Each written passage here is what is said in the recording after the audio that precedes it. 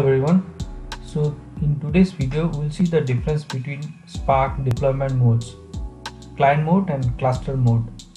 So we'll try to understand their functionality, their differences, and what are the advisable modes to use for Spark deployment.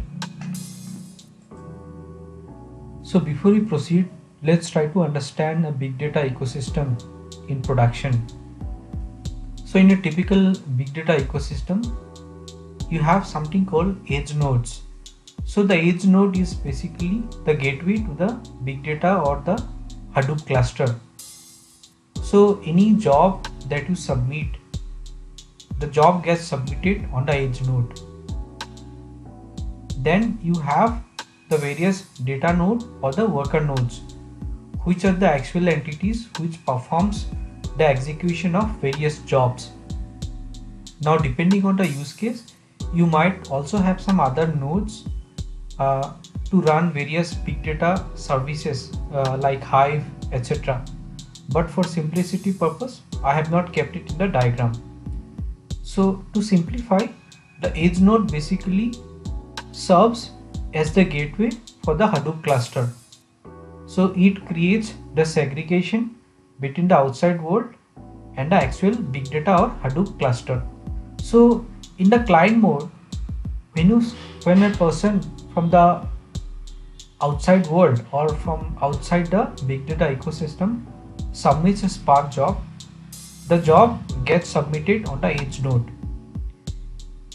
and the driver program spawns upon on the same edge node, and subsequently the execution happens on the various worker node or the data nodes, as you can see in the diagram. The disadvantage of this process is, imagine if you have more than one person or more users who are submitting various Spark jobs at the same time.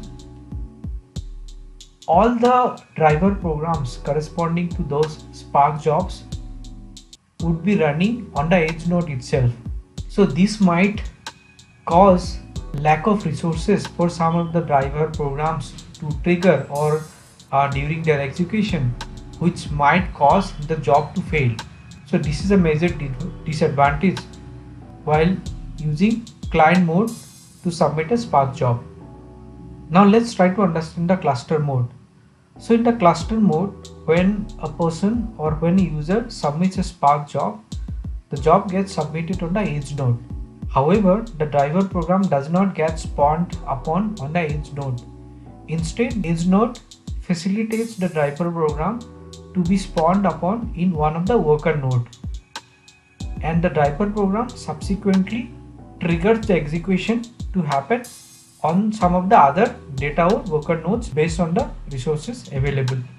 If a second user submits another Spark job, the same way the job will be submitted on the edge node, and the driver program would be spawned upon in one of the available worker nodes based on the availability of resources.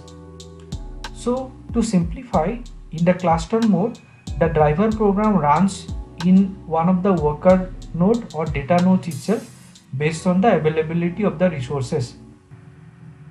So this way the driver programs are initiated in different worker nodes based on the availability of the resources, and Spark is smart enough to understand what worker node to use to start a driver program so that sufficient resources can be allocated to the respective Spark job. This specific deployment mode is preferred in production because it takes care of the resource allocation smartly, and hence there are less chances of memory issues. I hope it's clear. Thank you for watching.